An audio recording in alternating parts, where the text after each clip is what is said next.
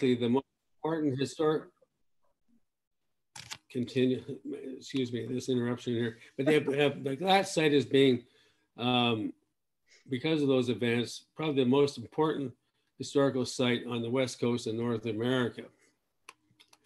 Here's an area map made for the Cougar Garden book. The point of land in the lower left, Hesperit Peninsula, that's Estevan Point Lighthouse. In the lower right is Hot Springs Cove. And just north of there, you'll see an inlet, Stewardson Camp. Now that's was a logging camp, and there was a road that went through the garden. Now without that road, the scale of developments post-Cougar could never have been the same. This aerial view above, from the mountain above the garden shows you at the lower left, Ray Lake. The property goes back to there. You can see the garden clearing just in front of that.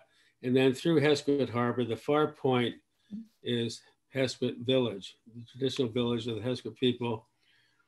This is an aerial view of the garden. You can see the relationship of the garden, the beach, and the lake. It's about 110 meters back from the beach. Now here she is as a young girl. She's working with her father in the Boer War. He was a quasi-doctor, not quite an official one. You can see the smirk on her face, which I saw many times years later.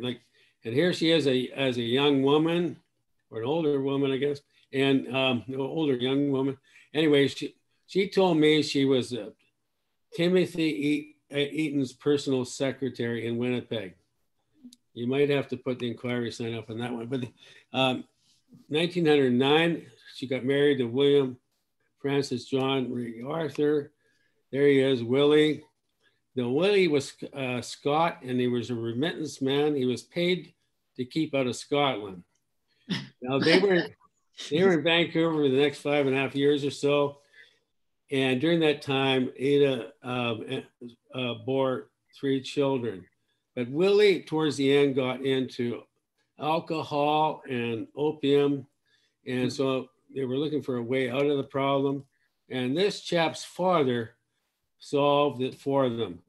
This is Gordon Gibson. He was a lumber baron, founded Tassis Company, and a very popular MLA. Now, he was homesteading with his family, his father, mother, and siblings, about 400 meters away from the garden site. That's Gordon Gibson. And this is before the... oh, yeah. Everyone should turn their microphone off, I think. Yeah, we can hear it. It's very disturbing. Anyway,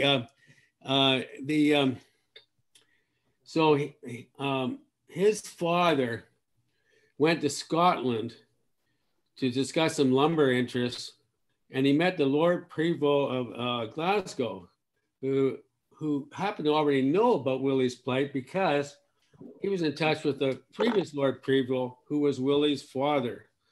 So Gibson recommended to the Ray Arthurs, you might say, that they sent the family up to Boat Basin, that there was a spot behind their homestead, upland spot that would probably create a great garden.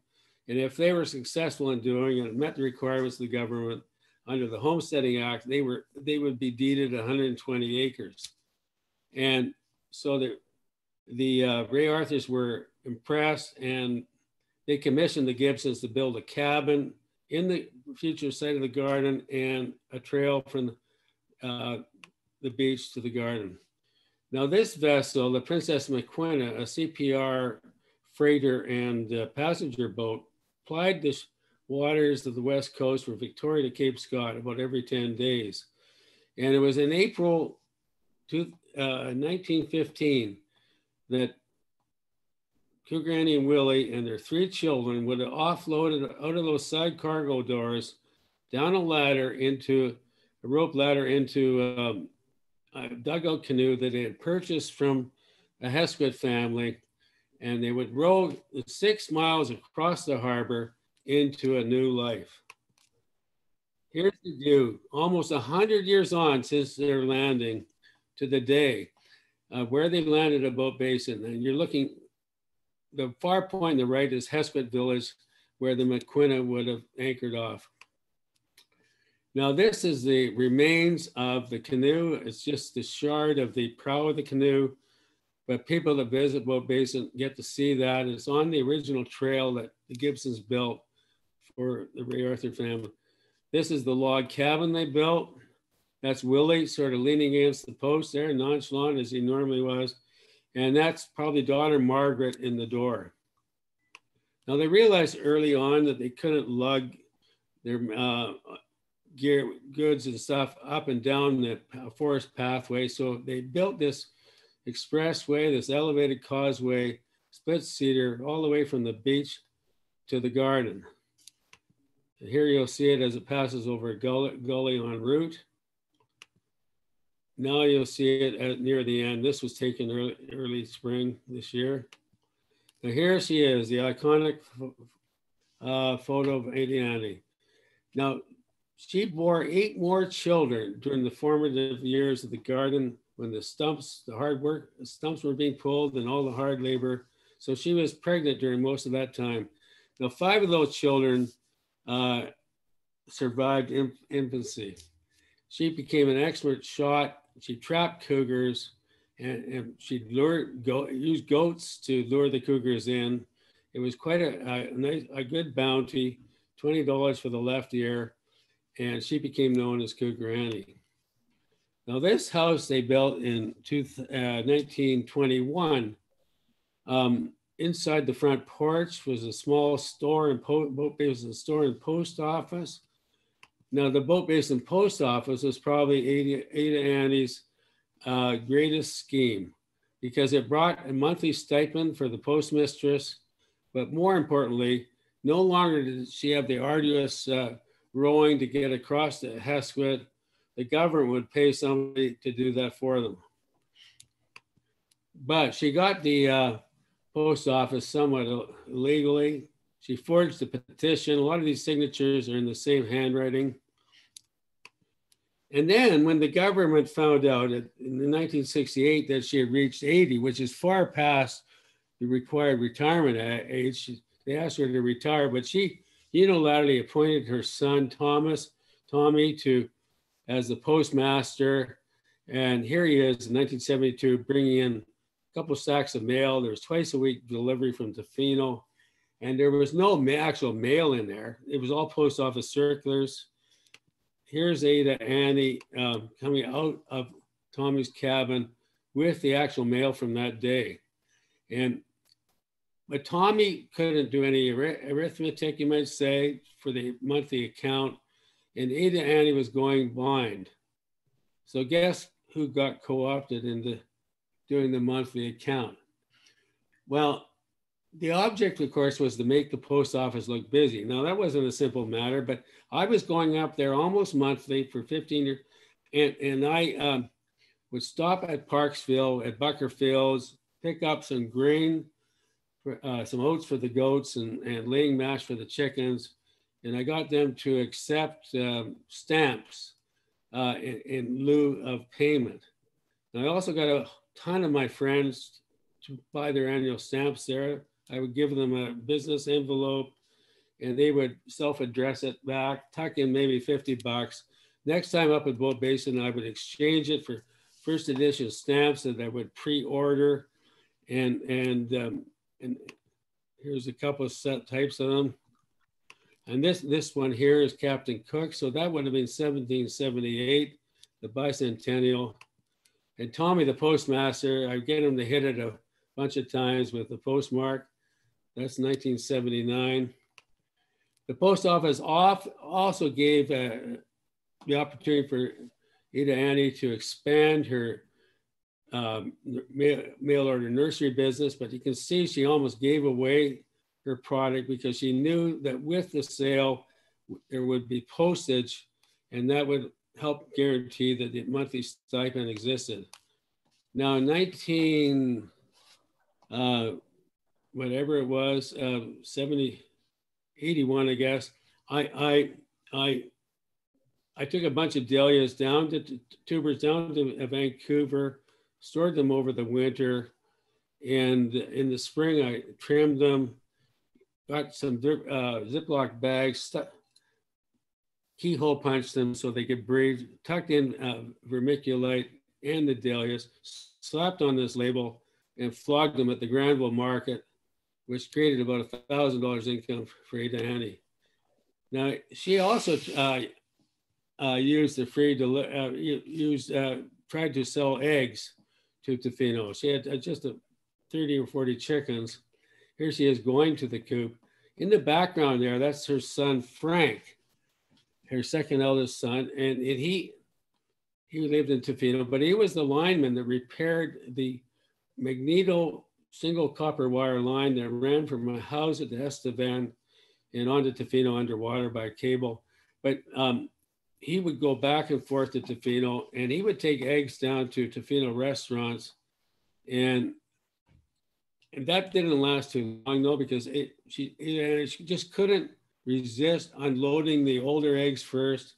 And a lot of the eggs showed up with fetuses inside. And so they didn't order anymore. But the lady in that picture, Karen Thorndike, she was just helping. She's from Seattle, just helping out Ada Annie during the summer. She became the first woman to sail around the first American woman to sail around the 3 Great Capes. Now here are the rain barrels. They're somewhat better condition when she was there, but this was their water supply, catching water off the roof, a cedar roof. It's amazing it didn't do anyone in, but it really got done in by water, because in 1936, he was out fishing in a canoe and he drowned. And that was 25 years after they landed. And by that time, there was only 3 of the children left at Boat Basin. So Ada realized that she needed to have a husband. So she advertised in the Prairie papers, Western Producer, Winnipeg Free Press, those type of things. Object matrimony, but the spiel she put in there lured the guys in. Have 120 acres, large garden and orchard, post office and store. So everyone thought it was a metropolis or something. So the guys, they came in, but she had to do that 3 more times because the husbands kept dying off. And so he had 4 husbands by the time it was all done.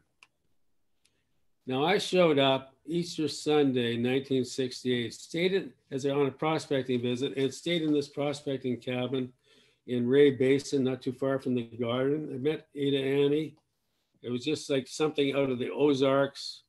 There was no modern conveniences, just all funk and lots of widgets and what have you. And here was a woman that needed some assistance. It was great prospecting in the area. I had a place to stay, incredible natural history, and of course, recreational opportunities. And I made it my life's ambition to focus on this area and try to get back once a month to help Ada Annie and to fool around a bit and prospect. And I managed to bat about 70% over the next 15 years. Here's a view from the 1-room prospector cabin that looks out through Ray Basin, which was the first proposed ecological reserve in British Columbia. And around the corner, you're looking into Heswood Harbor, around the corner there in the boat base is about 1 kilometer is where the beachhead for Boat Basin is. Now I moved, for a couple of years, I kept coming back regularly. Oh no, sorry, let me first mention that in 1981, Ada Annie, after a relentless campaign, coerced me into purchasing the property. I doubled the price the loggers were asking because I thought it was way too low. And I brought in 2 caregivers and gave her a life estate. In 1983, she was whisked away against her will by family members. And in 1985, she passed away in Alberta General Hospital, days short of her 97th birthday. Now this shot, I moved to Boat Basin. For a couple of years, I kept going back and forth regularly, but 1987, I moved there, stayed in this cabin that Frank built in the garden. Now this particular shot is one of the early World Croquet Championships. Friends from Vancouver that ran concurrent with the World Title Hockey Championships. There's been 50 of those. but that's for another time. Here's the garden cabin now. You can see the front porch is engulfed within the cabin. There's now skylights and yellow cedar counters. There's running water, 2 bedrooms. Now, summer students, if they're there to help out, will stay there, as will volunteers. It's just a great cabin. Now, 1988, I built my cabin, or my house, by the beach. You can see there's a bit of it's on the top of a gravel beach that was uplifted after the glaciers receded. So that comes in later. So when I decided at that point, tried to restore a couple of trails within the garden. It was totally overrun with broom and blackberry, everything. I think conifers. You couldn't really figure it out. And I had no intention to do the whole thing, but it was soon apparent that the extent and diversity of her plantings underneath this jungle that had engulfed it was far beyond anyone's expectations. And I knew that there was a heritage garden there that needed to be restored, that I was the only person in position to restore it, and that if I didn't go for it, I'd wonder why I didn't every day thereafter. So Chainsaw Madness started. The process was to try to knock out the indigenous stuff and leave what wasn't indigenous, and just proceed onwards. And by 1998, the book, this was what had been accomplished by then.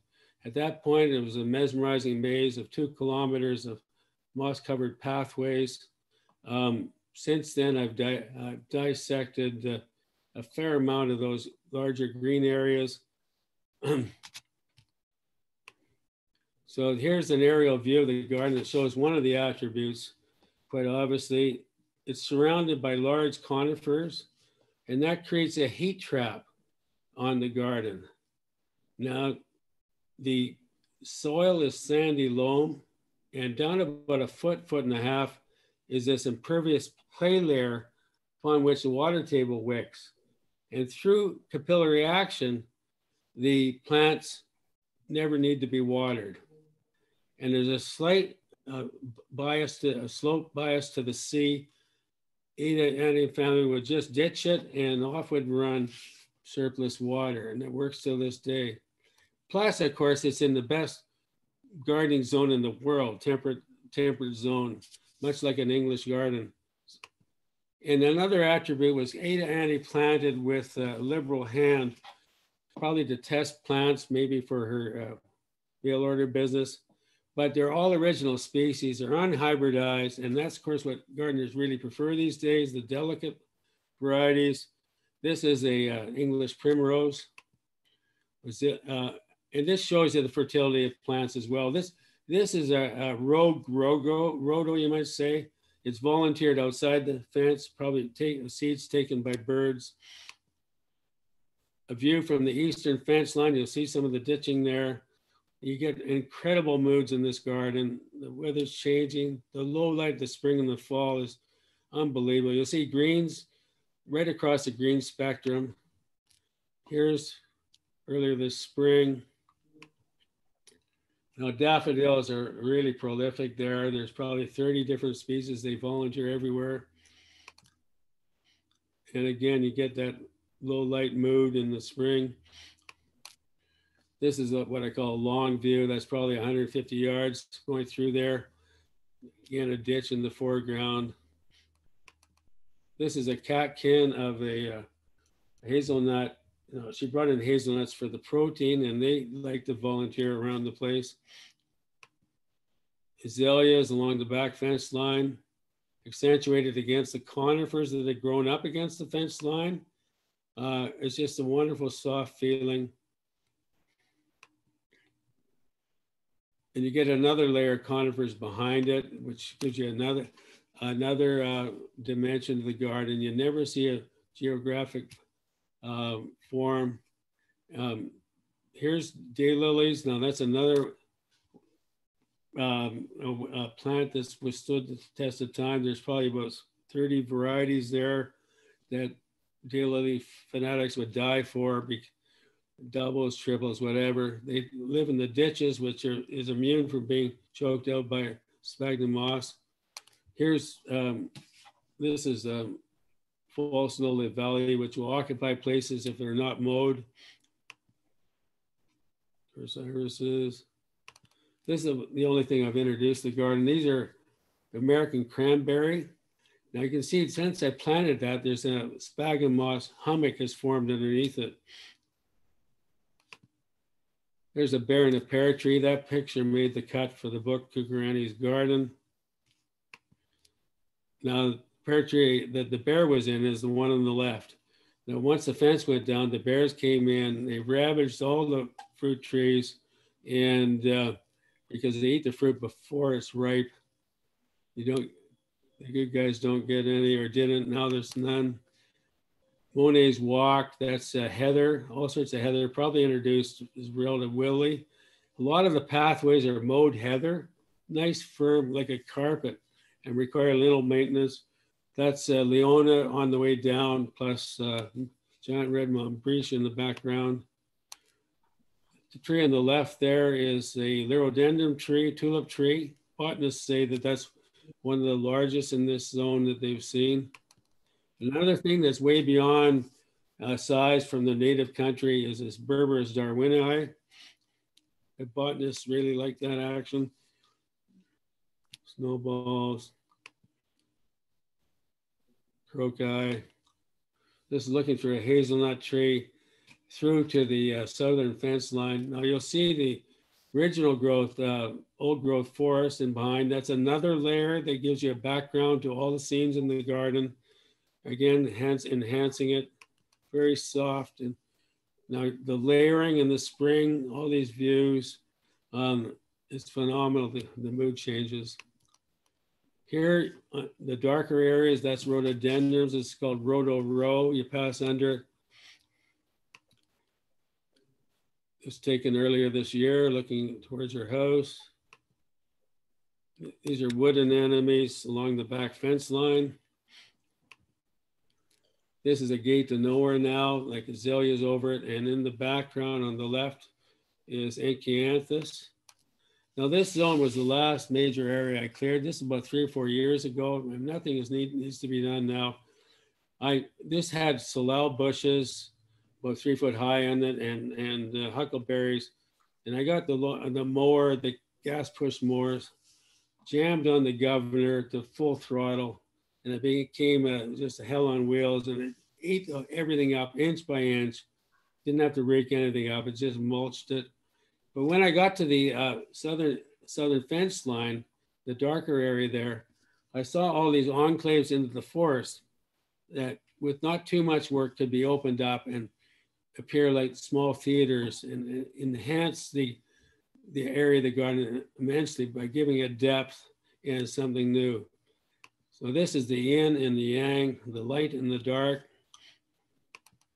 Here's a view from inside one of those enclaves, looking back to my greenhouse for years, which I'll mention later. And here's the full panel of the theater row, all the different darkened theater stages. Now this is a garden most people miss when they walk through because they're looking the other way. They don't see the entrance to it. It's a secret garden. It was made, it's called Cupid's Garden. It was made basically to offset some of the hardships the children suffered in their early days. It's surrounded by salal hedging. It's in the shape of a heart. Here's the love seat. Those are flat green shakes. They're very flexible. So when you lean on them, they're spring loaded. Here's looking into the garden, and one place you can do that at the love seat. This is the boat basin maintenance department, you might say. You have to have lots of mowers at the ready because boat basin, people drop by and ask if they can help, sort of thing.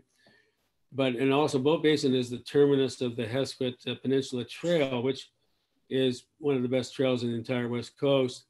and maybe only 100 do it compared to 6,000 and West Coast Trail, what have you. And it's so much better. But they come by, and you have to have mowers ready if they ask to volunteer. Now this is the Boat Basin brush cutter that we use for a higher brush. No, actually, it's the Atlo Air helicopter earlier this year landing in the clearing before Theater Row. It's dropping off people from the Central West Coast Forest Society that were staying at the Field Study Center while they were under a restoration project to correct a slide, that landslide that came off of a logging show. Lots of wild animals in the barn. Of course, the bears pass through. Cougars, but you don't see cougars. I've only seen cougars 3 times in my life, head on. And but you hear them in the bush.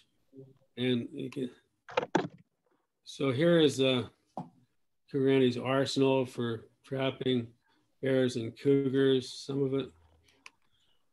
Now this chap on the right, it was her 3rd husband. She is the one that she is rumored to have shot. Here's the entrance to the garden at 72. Now you'll see the orchard, like the canopy of the orchard in the background. Tommy's son's garden, vegetable garden on the right. Now here was spiffing up the garden and restoring it, but the entranceway was rather blasé. It needed something more dramatic. So the pergola started. The Boat Basin sawmill milled 26-foot boards, and the boardwalk is 4 feet wide at the road, and every board tapers. So at the far end, it's only 2 feet wide.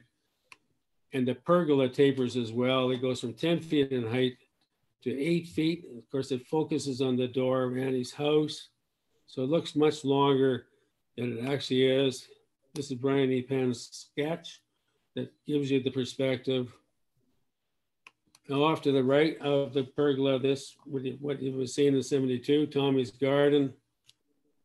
This is what it looks now. Like now, it's the memorial garden. You'll see in the upper left, a statue as a woman doing handstands. And basically that's the memorial garden.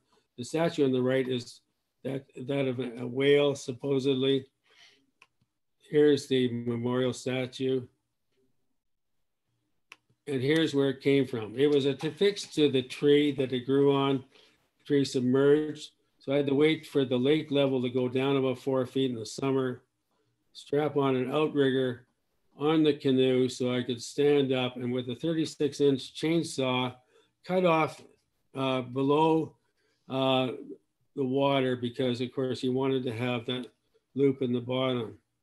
And it was helicoptered down to the garden with the whale statue, which can be made to spout on command.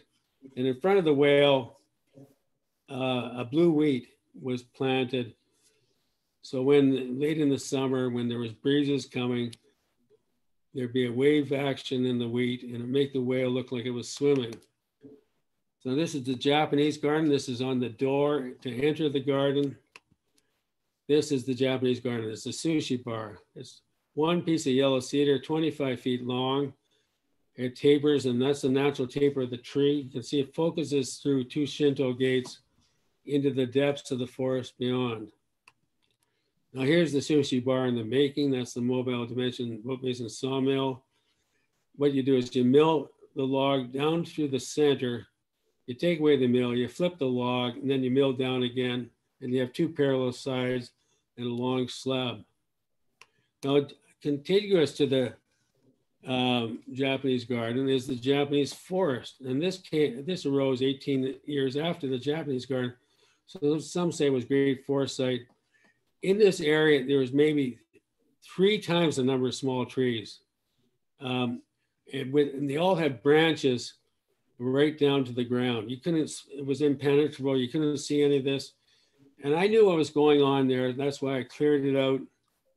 And Cougar Annie had cleared this area before she realized that the soil is too deep there for a capillary action to reach the surface plants. So, but the trees could go down to the clay layer. but they didn't. There's no nutrients in decaying matter, and that's all they had to eat. So these are 100-year-old hemlock trees, basically a hardwood. So we call it the Japanese forest because in urban areas in Japan, if there's a forest, people will go out there and sweep the garden floor and trim the lower branches. And that's what it looks like. Now here you can see the transition between the lower soil and the higher soil. Near the house, I built this early on. This is a Eagle wood shed. It's 50 feet wingtip to wingtip, split cedar shakes, lapped, and it sits on a milled 2-inch thick red cedar floor. Now, because of the compound roof falling in 2 directions, I had to build a model to determine some of the size of the posts, the height of the post. Here's the woodshed going up. This would have been about 1989. Anyway, this is the head of the woodshed. And a few years ago, there's some major slides coming off the old logging shows, and they brought down a lot of fur to the beach, which under the theory, if you don't use it, you lose it. I had to buck up the wood and I had to build this new woodshed out of split cedar. So that can hold 3 cords of wood. It's 9 feet tall on the right. And near the back of the garden, when the came time to take stuff out of Annie's house because it was collapsing, we built Annie's museum. And here it is. The actual original building was built in 1981. You can see in the lower center, that's a 10-inch pipe coming in and a generator. There's a turbine there. And the object was to make power for Cougar Annie. That would have made 5,000 watts of power, which is enough for heat. But it would have required 1.2 million gallons a day shooting down that pipe, a siphon out of Ray Lake. Now that never happened because they took Cougar Annie away. But you can see a hemlock fell through the roof eventually. But when it came time to save the stuff from the house, just posting up off the floor and 8-foot shakes, and you had a dry building again. And so now you can see the post office counter and store counter, lots of post office stuff in there. You can't see sort of half of the stuff, but you can see in the lower left, the tip of her bed. She was just over 5 feet. Her rocking chair, the original front gate, and there's of course leg hold traps, all sorts of things in there. Now, but power did show up at Bow Basin Beach, not to that scale. It's a 3-inch line that delivers 120 watts of power and puts the house under pressure. And that's enough power because it goes in the batteries, which you can store. Built this greenhouse in the garden. Those are sliding windows. I purchased at Demex. Now it's very civilized gardening. It's waist-high gardening, 5-foot beds, and they can get away to 5 feet because you can weed through the sliding windows. And here's the sign carved on yew wood, the entranceway. That's one of the earlier gardens. And as you can see, you can have a salad every day of the year. And that did well for quite a long time until you see where the vegetables are grown now. And dahlias, now the caregivers were supposed to dig up the dahlias, but one year they didn't. They all got wiped out. But last January, a lady from Euclid, knowing that this was a hand-me-down from Ada Annie and that we would like to have one returned, that cactus dahlia on the right grew this summer. That was picked about 3 weeks ago. And this is where they'll be grown next year. This is a series of about 7 raised beds, 25 feet long by 5 feet, watered automatically by water from Ray Lake under pressure. Anyway, it's just a perfect place to grow stuff. And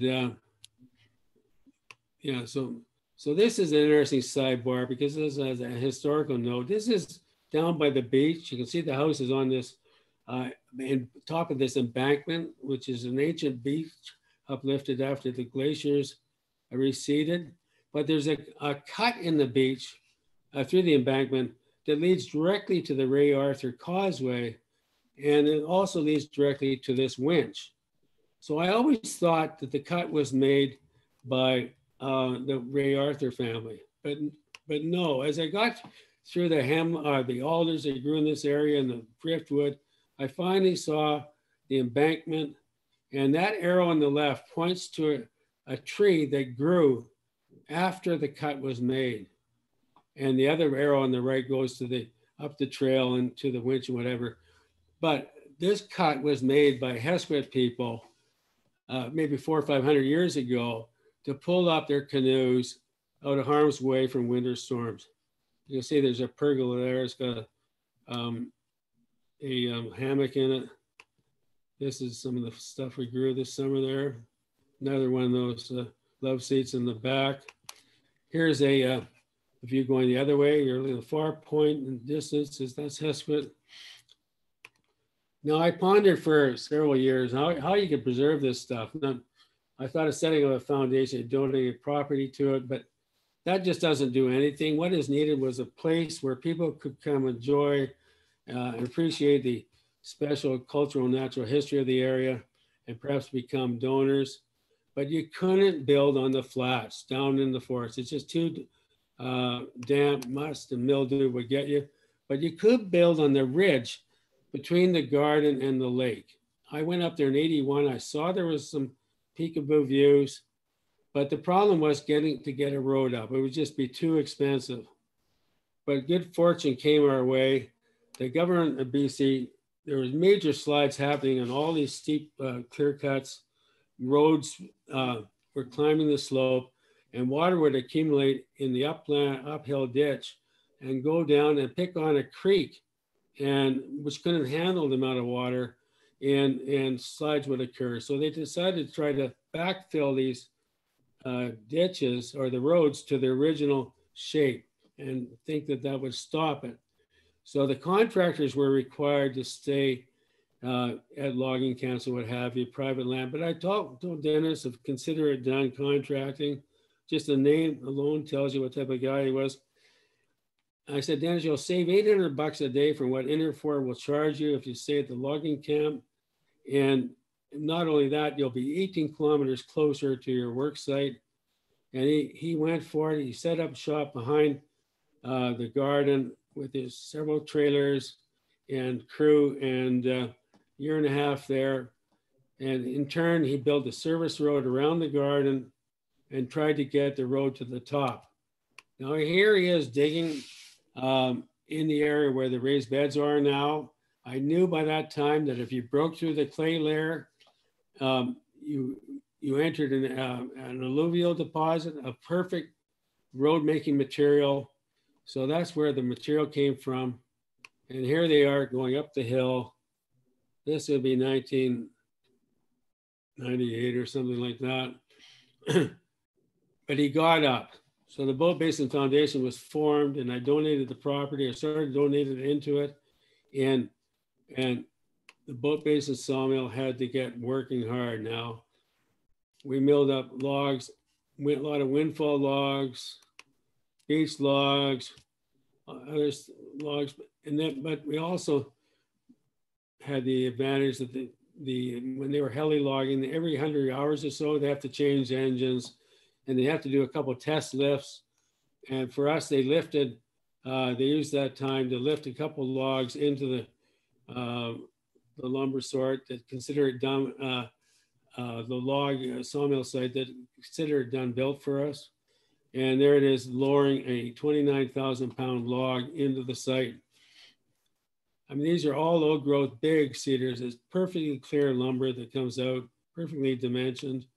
But we also had access through the logging road system to all these chunkies he left behind. And Hesquet is known for the straight cedar and a lot of split cedar stuff you'll see. The siding on Central Hall at the front, 14-foot splits.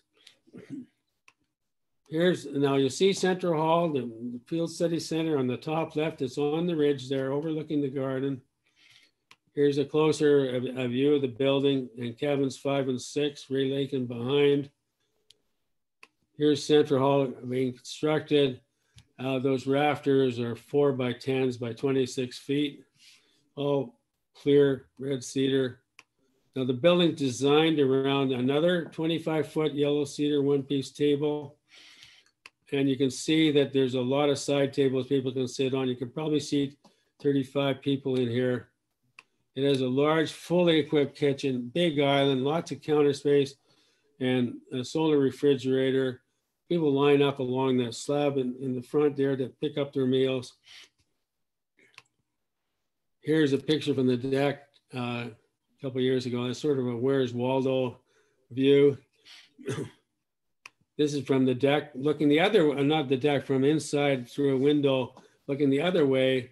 That was this summer. One of the ladies of 10 that stayed there for 5 nights and had the time of their life. Now there's 7 cabins at Boat Basin. They're all designed specifically to their site. This is cabin 6. They're all insulated, have wood heat, and all have at least 1 double bed and 2 single sleeping benches. This is taken from the double bed of cabin 6.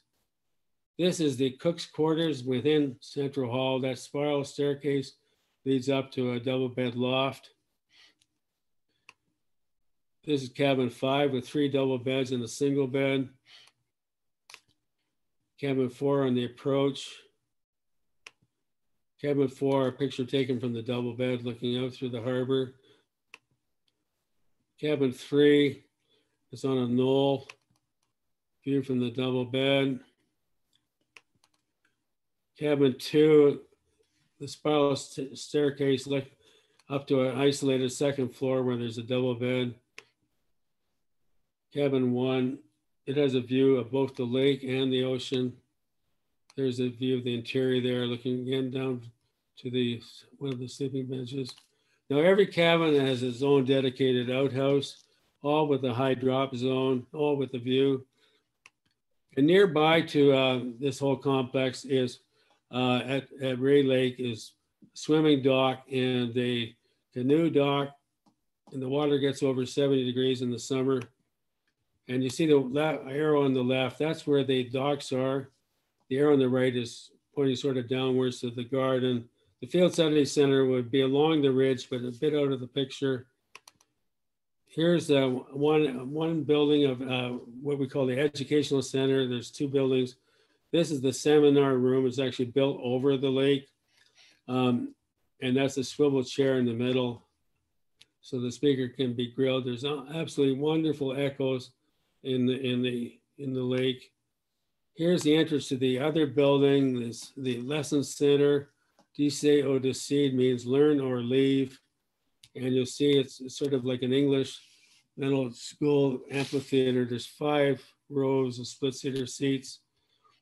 That's the western view. It's a 3-faceted view. That's sort of a distorted panorama. And here's 25 teenagers that are in from the Sea and Life Training Society boats just on a day visit. And they haven't been around for the last 2 years, of course, but there's a time they all sit in there and they get the lecture about their time about to graduate. They better smarten up. There's a lot of competition and all that sort of stuff. But I think they see that Ida Annie, what's happened here, if you work hard, things can happen. Here's one of their dories on the beach. That's the Pacific Grace anchored out. Now to connect the Field Study Center with the garden and other areas, there's 700 meters of split cedar boardwalk, 3 foot wide in most places. You don't have to look at your feet when you're walking. 1.25 inch shakes, 1.5 inch, some of them. Lots of incredible views. It just doesn't go from A to B. It winds around various features. This is where the boardwalk was joined from the north and the south, sort of like the last spike at Craigellachie. Margaret Horsfield's daughter, Emma, drove the last spike. And I mentioned this book, The Lost Gardens of Helligan, because Helligan, this garden was an 18th century garden in Cornwall that was overrun. And they started to restore this exactly the same time I started. I actually met Tim Schmidt. But that book went on to be the best-selling book in Britain for 2 straight years. but it was a BBC documentary on the garden that broke it wide open. The garden gets 1.5 million visitors a year. Nearby, Tim Schmidt went on to develop the Eden Project, which gets like 15 million visitors a year. But I'm pleased to say that there's a large international documentary company having a look at Cougar Annie's garden. They're quite enthralled by the looks of it because it's really an oasis, a win within the real garden, which is the natural history around it. And we'll see what happens there. Here's Cougar Annie's garden. This book was issued in 1998. And in 1999, Margaret won the Roderick Haig Brown Award at the BC Book Prizes for the best book about BC. It went on to sell 21,000 copies. It's been out of print for 12 years and never had any real marketing. But in the research leading up to the book, this is a bit of a sidebar, but we went into the house for the first time in 12 years and opened up the post office drawer, and there was a bunch of orders for bulbs and things with the money orders still in there, unfilled orders. So I wrote Mrs.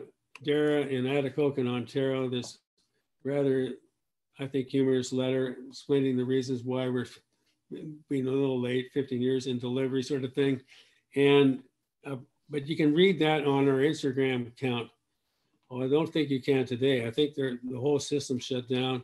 But anyway, it's an interesting saga. Now, to enhance sales or just get word out about the book, I built this collapsible booth that's in the workshop at Boat Basin. And it was for the Circle Craft fair at Canada Place and for the BC Home and Garden Show at BC Place. Here we are at the BC Home and Garden Show. That's Margaret and myself. And it won this award, the best use of small place. And here's where the award is today. It's in the best small booth you could have at Boat Basin. It's the freeholder that services cabins down by the beach. This is a map of the facility. You can see the road, the logging roads flashing through, the road around the garden, the road up to the top, the boardwalk system going to the lake and down to the garden. And on the middle left, you'll see a boardwalk that goes through coastal bog habitat. And that leads across the logging road to the Walk of the Ancients, which is a forest pathway through a grove of immense red cedar trees, for which there's an interpretive pamphlet I made explaining early use by the Heskett people of cedar. You can see lots of places where they've split boards off and what have you. Now, you're in the midst of the densest part of the densest rainforest on Earth. And no better example do visitors see than in the first 5 minutes of walking from the beach to the garden. They pass this 1,200-year-old cedar tree that, according to the chief botanist in British Columbia, he's passed on, but it would be in the top 10 if it was ever measured. Now, along the Walk of the Ancients, there's 5 or 6 of these type of trees. And it's just spectacular natural history. It just doesn't get any better than this. So we hope that you'll visit. There's day trips and group visits offered. Now, the east side of Vancouver, island residents are just perfectly located to visit. It's actually less time to go there than to Fino. It's longer, but you're on the island highway, better roads, less tedious drive.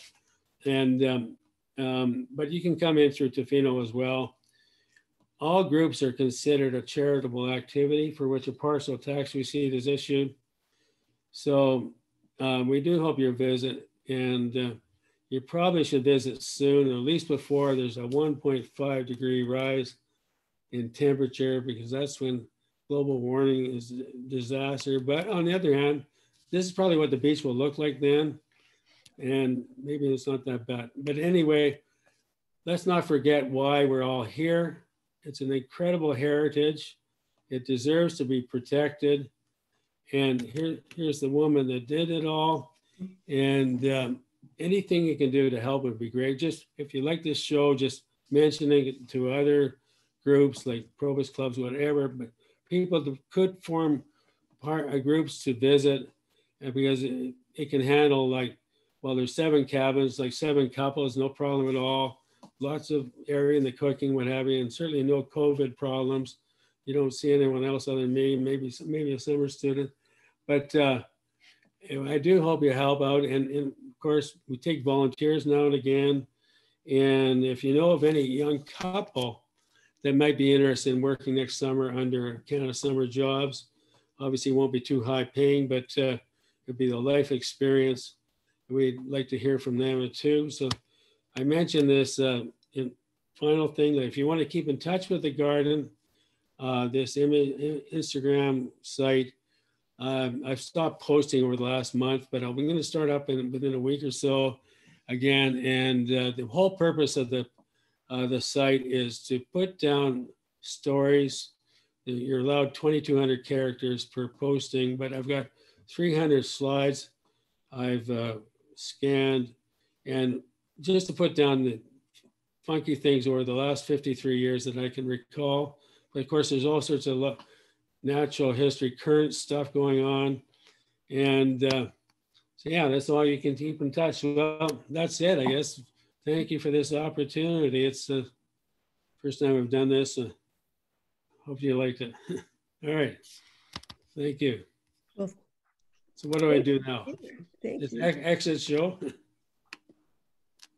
No, wait. Do you see me? Do you see anything else? Hello? Oh, you're on mute. I'm not, I don't think. No, you're not. No, I'm muted. I don't hear anyone. Anyway, I hear you. Okay. So, do I do anything? I stop the screen sharing or something? I don't know what to do. You stop the screen sharing, Peter, and then you didn't hear it, but there's a big round of applause from everybody in the room. And I've got a little camera set up to show the room. And then if people in the room want to ask questions, we can just repeat them up here so you can hear them. Are there any questions in the room? I've got a question. Well, what's the answer? Is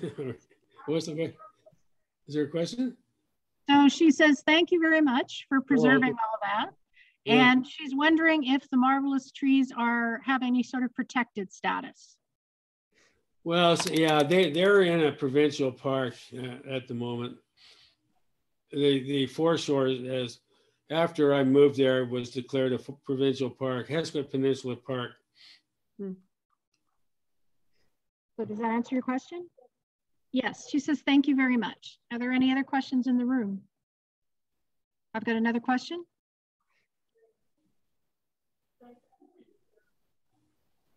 Thank you so much for the presentation. Does anybody live there year round now? Well, I'm there 90% of the year. So just I mean, somebody has to do the work. Like right now, most of the work happens actually over in the fall through the spring, when you have to clear back the growth of the year and prepare it all. But no longer do I have to open things up anymore. So it's a lot less work, but still you have to keep going back, and I don't mind it too much. But in the winter, of course, you have to wait for a high pressure system to show up to make the move. So you're not there quite as much. Although in the early days I was, because I could come in through the sheltered waters to the logging camp. I had a boat in those days, and you truck up from there. But yeah, no, it's no, if you didn't have somebody there all the time, you'd probably lose control of it. Yeah. Was it just you by yourself, or are there other folks with you? No, I'm by myself most of the time. I was there for 13 straight weeks when COVID first hit. Wow. But people, I had some friends in Tofino that came up with boat. They got permission to come up from the Hesquet people to deliver supplies. They'd hang out for a few days. But yeah, it actually wasn't that bad, because I was thinking how worse it was to be in a city, like just confined and all this stuff. So it was quite a privilege, actually, in a way, perverse way maybe. But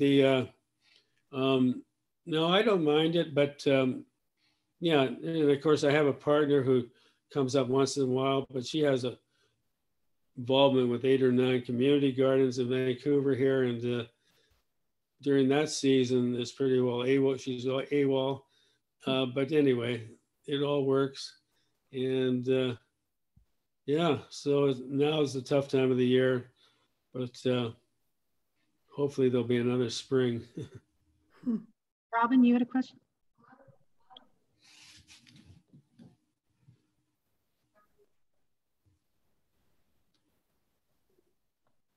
So Robin's asking, how do you find out when the cabins are available and when you're accepting people? Well, it's virtually all the time, but there is hardly any use of the cabins. But I think it will step up because they're going to start doing this type of thing more. It's absolutely a phenomenal place for a group to visit, a family reunion, whatever, or just members of clubs and stuff. But it really is a special place, and I think people will find the prices is less than going to Tofino, places like that, and the experience is pretty well unbelievable. And there's Peter, would they look at your Instagram or DM you on Instagram or email you? Well, they just email, but nothing's set for next year yet. But it will be. We have a website, boatbasin.org. You'll see what was going on this year in terms of pricing and stuff like that. It'll probably change for next year. There's a chance this area, and I think a good chance this area is going to lift off, and Hesquit Peninsula Trail will be involved, and Hesquits and stuff like that. So we'll see what happens, but I think the future, the Clayoquot tourism is going to be Hesquit Harbor. It's just a phenomenal place to visit. The foreshore hiking is par excellence. Everything works. And so, but nobody comes there. It's sort of isolated, which is good because nothing's being developed there. And so when it gets developed, it can be done in style. And I think it's all going to be educational recreation. And we'll see what happens. But it's pretty special place and easy to get to relatively. Val, did you have a question? No. Are there any other questions in the room? Oh, got one at the back.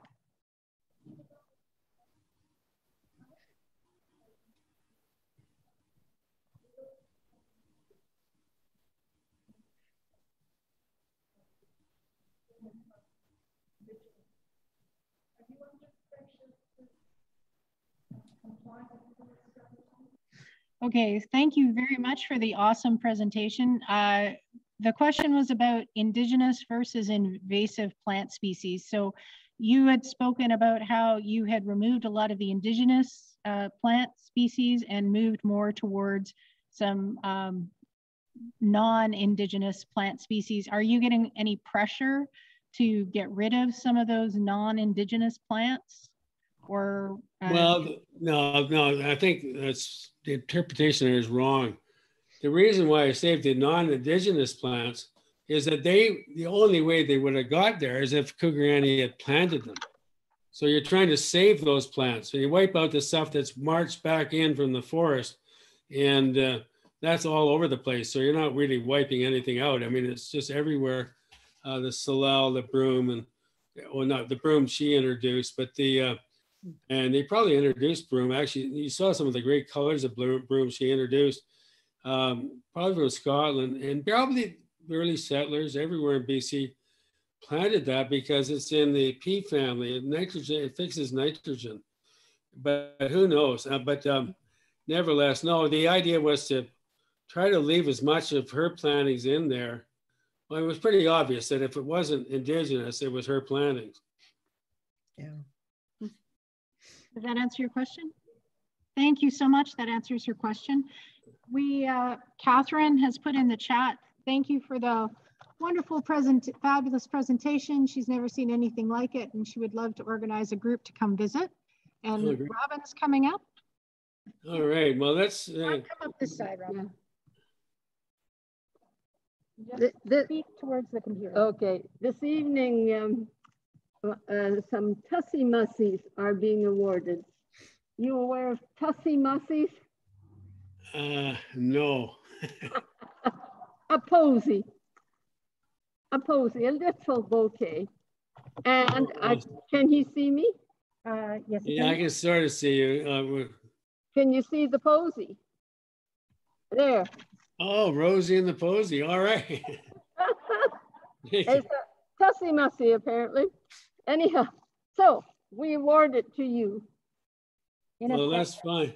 In absentia. Okay. Some lucky lady will take it home. Okay. That's fine. Okay. All right. Thank you. Is that from your garden? No, a friend's garden. Oh, okay. Yeah, she does a beautiful job with bouquets. Oh, yeah. No, that is wonderful. Thank you so much, Peter, for a wonderful presentation. Okay. I will be getting in contact you with email about posting it. And then we can post a link to your website there too, so that people can have access to find out more about traveling to your wonderful spot. Yeah, great. And again, if you like the show, I mean, maybe pass on the opportunity for others to see it. I mean, if there's a fairly large group with the potential, there might be some visitors coming out of it. That's what we need. And any help you guys can give would be much appreciated. I really enjoyed this opportunity. I didn't choke too badly, so it's always difficult the first time. No, you handled it very well, Peter. That was You're getting a big round of applause. Thank you. All right. Well, thank you very much. It's my pleasure. Hopefully we'll see you there. Okay, I hope so. Thank you. I'm going to hit this button called leave. Here we go. Okay, bye. Adios. All right.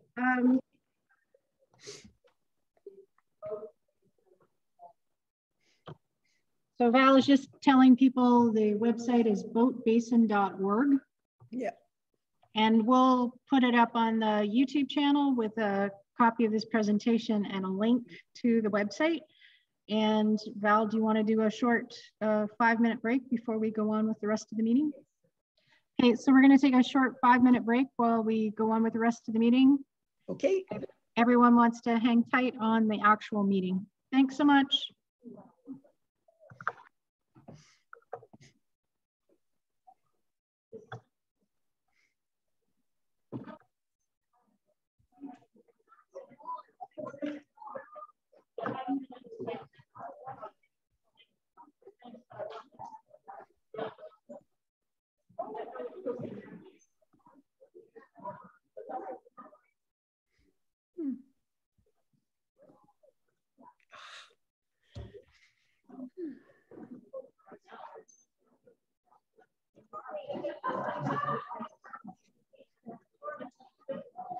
Sounds like everyone's having a great time.